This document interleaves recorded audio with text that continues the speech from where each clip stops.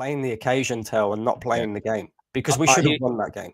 I hear you 100%. My favorite super chat of the night says, "I've never seen someone dive and land on their feet." that's just the truth of the matter, isn't it? That's the bit for me. Look, and I get everyone's going to have a different view on it, but I thought slowing it down showed it up really. Dio, what did you make of? I want to jump straight into the penalty with yourself. For you, should it have been a penalty at the end for Bukayo Saka? I'll answer the penalty thing quickly. Overall, the team didn't do what I expected them to do. They could have taken their chances. But you know, all is fair in war. We got a draw. We'll go to the Alliance. Is it a penalty? I say it's a penalty, and I'll tell you why I say it's a penalty. Right. So, without just saying much, here's the still frames. Watch Noah's leg continuously move. Watch Noah's leg continuously move until the final contact. The keeper's leg was still in motion as well. The keeper's leg was still in motion. Like if you say the keeper planted his feet, I'll go through it again. It's frame by frame. It's not a video, so that way nobody can come and say anything. I have multiple different angles. That's the first one.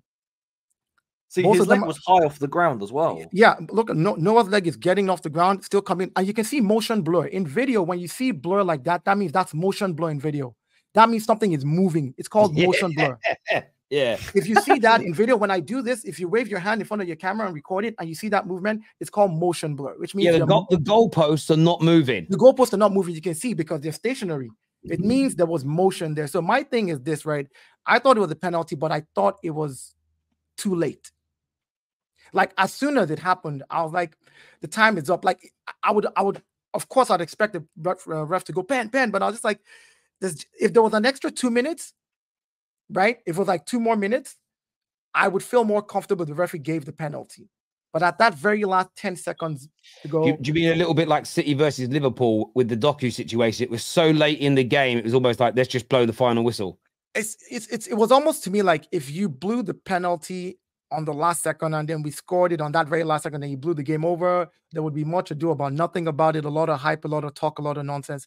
But the truth is we could have taken our chances earlier. I think we played decently well against, and I said this yesterday on the stream with Sad. I said to him, I said, league form does not translate to the Champions League. I said this yesterday, remember, Sad? I said this clearly. I said Bayern might be playing badly in the league, but when they do come, they're bringing the fire. Because this is all they're playing for. I told him, I said they would come there and turn up. And we should be ready for that turn up. So I'm glad it ended in the 2-2 eventually. It could have been worse, and it's not. So yeah, so we go to the Allianz Arena, we see what we do there. But for me, it was a penalty. I have multiple angles. I've downloaded all the videos, run them through multiple simulations. I've run the entire thing back to back. It was a penalty. Noah's leg was still in motion, consistently in motion. So that's my take on the penalty. I think it was. Yeah, listen, I agree, and I hear what you say about the game. I want to ask Saad your opinion tonight on your performance, because defensively it's not what we've come to expect from Arsenal, especially from Gabriel and Saliba. Both looked really sort of naive at times, immature, and just a little bit shook by the occasion. Yeah, naive, shook. Those are the correct words to use. I think the occasion really got to them, and that's really unfortunate because not only is it a day ago on the top 6, am I talking about the maturity of these defenders, how mature they look when they're on the pitch, but it's clear that when it comes to the Champions League, these guys get so into the occasion and they start getting so nervous. Oh, I don't want to make a mistake. Oh, when I see Saliba getting on the ball, he's just looking around. He's just still looking around. Even though we need to go and get push for that next goal, we need to get the goal to win in this game. And listen, I think today from defensively, I think Saliba, Gabriel just got so nervous and played the occasion rather than actually playing the game that they're meant to play. Kivior was getting rinsed. We went and brought in, I thought Tomiyasu was coming on. And then I see Zinchenko and I'm like, why would you bring him on? Now, he didn't necessarily have the worst game he's ever had, to be honest, in my opinion. He was doing well going forward. But yeah, for me, defensively, it just wasn't the best game from us. I think we were just the occasion got to them. It's just as simple as that. I think going in here with a 2-2 draw, it's so difficult. I said from the start, we need to go in. We need to win by a 2-goal margin. Forget about drawing. You have to win. You're at home. There's no Bayern fans there. You have to win. There's no ifs or buts about it. You have to go there and get the win. Do you know what I mean? Now we have to go to the Allianz Arena at 2-2. It's basically a game where no goals. You know what I mean? You have to go there and you have to score. Listen, all I'm saying is this. You can get a 0-0 draw and go for penalties. Yes, but of course you can. But we need to win. We need to win to show these players, give them the confidence. And do you think, Sard, let me ask you, do you think you can win now at the Allianz? I don't know. Terry, Honestly, I think from the way that they were today at home, where you're supposed to have your confidence, you're supposed to be the home team. I don't know if these guys can win away from home. Allianz Arena. Hold on. The noise in the Allianz Arena is deafening. I agree with you. I don't know how they're going to deal with that. But Sad, add a bit of realism in the stream. Sad, I think they can because there's. Let me just go to Ches for a second. What do you want to say, Ches?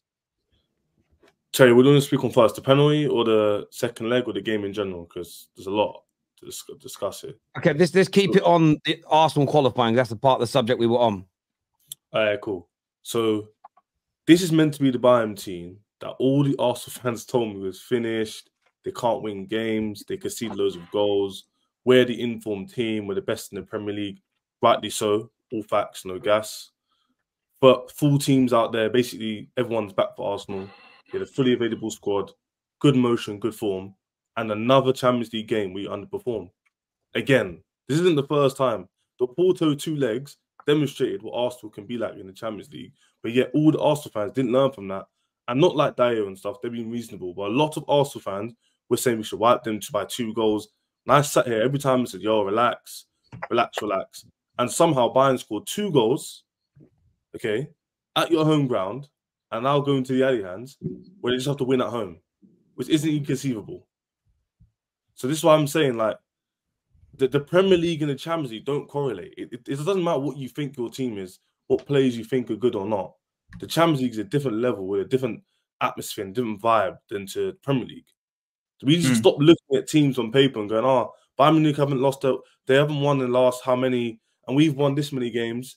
It doesn't correlate. And that performance today showed me that. Because Bayern Munich didn't get battered today or just got lucky with a draw. They hit the post up themselves. Yes, Ben White had a chance, but they also had chances on the counter-attack where they're a bit poor. So to sit there and, like, be confident. If I was Arsenal, be very tentative because this is the sort of performance I kind of expected from them.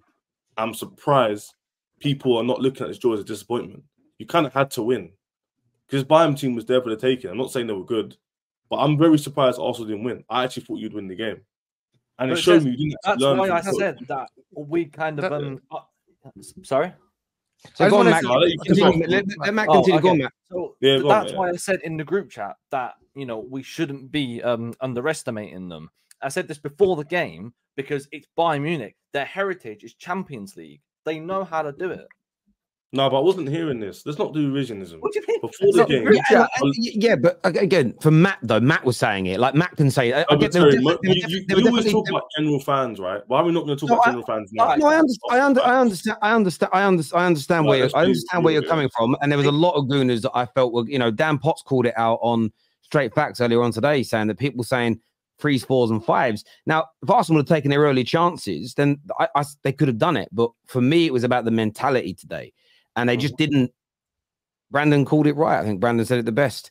They played the occasion. And that's why the bookies have Arsenal as second favourites right now. I think that's ridiculous. And that's not a disrespect towards Arsenal, but it's winning the Champions League is it is different from winning a Premier League title. It's just understanding the occasion, knowing how to play these games. Yeah. And that's it. I don't think it's a case that Bayern Munich are much better than Arsenal. I actually think we're the better side, but they have the experience and the mentality to get through games like that. I don't know how many Champions League winners they've got in their team. Kingsley Coman's one, you know, Muller's another. Do you know what I mean? And although Muller didn't play a part in the game, he's in the dressing room. We don't have any of them, apart from Kai Havertz, who's won the Champions League. That's it. Do you know what I mean? So it's Jorginho. But again, it's a case of we played the occasion. We played the occasion and not the game. And we know that if Arsenal are firing and playing in, like they were in the Premier League, we probably beat Bayern by a few goals tonight. Cherry, can I touch on the penalty 1 second before everyone else goes? Yeah, because I've got some people backstage who are bringing this up. This debate is actually ridiculous. I'm going to talk for all the rival fans. They can all agree with me. He literally runs into Neuer with his right foot and drags his foot to get the contact. So 2 things could be true. He did try and go past him, but he did it in a way where he didn't. The angle in which he went left wasn't so much so on his stronger foot. He kind of left his right leg out, seeing Neuer kind of like drag his foot up and kind of fought the contact, went into the contact. Neuer definitely connected with him. Still images don't show you Dyer. So I don't know why you show me still images. Like I can't see my own eyes when I watch the game. It's called motion blur, but you don't. Your retina does not see it. Don't nibble too early. Don't nibble too early. I'll put this off yet. When he's going past him, cutting in, Terry, I want you to watch it again. He leaves his right foot out, waiting for the contact. He didn't naturally move how he usually does into his left foot motion, go finesse or go around. He leaves his right foot out. Watch it again. He drags his right foot out, looking for the contact. That's why the referee watching it the whole time straight away said no, because you could see him do it. Now, of course, because Arsenal play crap, they hang on to it and go, "Oh, it's a penalty. It's a penalty." Hold it. You didn't win the game. The thing is, Ches, what you're saying, Ches, the thing is, though, because I didn't. Hang on, Ches, but where was this energy last Thursday when you got 2 penalties very similar, where your players allowed the contact to happen as well? Why didn't you come on and say Chelsea are a disgrace? They were not penalties. Wait, what penalties are you talking about? Sorry. So the first, when if you go back and watch the contact of Anthony on Cucurella, he barely touches him, not enough to make him go down in any way, shape, or form. Hold on a minute. I was on the terrace. I admitted the second one was suspect. The I just spoke about the first one. The first one's a penalty for me. The second one is definitely like more fortuitous. But this is the thing with this notion that Saka doesn't have to move himself out. Saka for me doesn't put his leg. If Saka's moving in this direction and Neuer's legs here, and Saka's here, and Saka moves himself into his direction, then I would agree with you. No, he didn't move his whole. He did it cleverly, Terry. He moved. Hang on. Let me finish my point. Go on, if Neuer's leg is here and Saka's leg is here, and as he's they're going past each other, Saka moves his leg in front of the goalkeeper, I would agree with you. But Neuer has made an attempt to win the ball, so Neuer's put his leg here. Saka's leg's already there. Saka knocks the ball past him, then they clash. No, that's the thing, Terry. That's the thing, though. That's the thing. If you watch it again, he does put the ball past him, and like where's he meant to? No, I'm not going to wait. Where's he meant to put his? Where's he meant to? Hang on, I don't want to let you finish. Where's he meant to put his leg when the goalkeeper's directly in front of him has missed the ball? Where should he put his right leg?